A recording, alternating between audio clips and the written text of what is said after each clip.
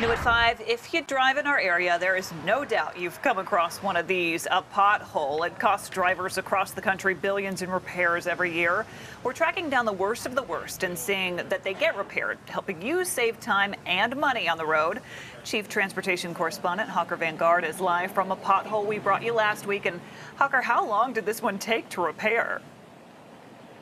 Well, only a couple days to get crews out here and then a couple hours from there to actually fill this cavern in. It was gigantic. If you remember last week, you could fit a couple of smart cars, is what I said, in this former pothole. Now let's see how long it holds up. And the crews who I spoke with said this is straight up hot mix asphalt, and it's going to be sticking around for a while.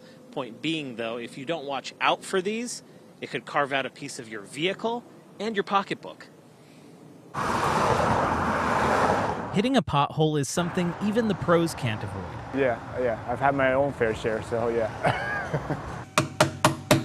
Christopher Roman is a technician at DL Automotive. He says vehicles that hit the worst of the worst have been through his bay. Oh, it can be very expensive. It can go as of up to $3,000. In the wheel well, components that hold the rim to the body are most at risk when you hit a pothole at high speed, according to Christopher. And if worst case scenario, if you do hit a pothole, what would bend would be the control arm here, and sometimes the shock will bend. Christopher says the best thing you can do is take it slow. The best bet is to slow down. You reduce the impact. And CDOT has the same message for drivers: slow it down. But they also want you to know that help is on the way now that warmer weather is here. It's kind of like a mix of gravel and some other material, but and during the winter months, it may not, like I said, cure as well as hot mix would, and that's why we have to kind of readdress over and over. And then in the grander scheme of things, the goal is to get that section of roadway resurfaced.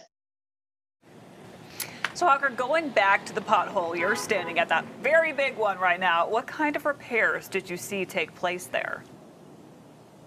So I kind of walked alongside the road crews as they were doing it. It was really interesting to see. It wasn't just them dumping asphalt into the hole. It was kind of a multi-step process. They had to prime the area. We actually took some video if you want to take a look. We primed the area. They then did pour in the hot mix, just shovel by shovel. It was a very manual process. And then eventually they brought out a leveling device, which got the new patch level with the existing roadway. But like I said, it's an actual asphalt patch, not a coal patch, which is what we would have seen during the winter months when it was really, really cold. But here's the deal. This one isn't the last one, and what we brought you at 4 o'clock, that ain't the last one either. We want to hear from you. Show us the worst of the worst. Send the pictures to newstips@fox46.com or reach out to me on social media. It's Hawker Vanguard Reports on Facebook. We hope to hear from you, and we can tackle some more potholes together, guys. For now, I'm Hawker Vanguard, Fox 46. I was going to say, as you just showed us, it obviously doesn't take too long to patch it back up, and it's saving a lot of people money there. So if you see them, let us know, right? Absolutely.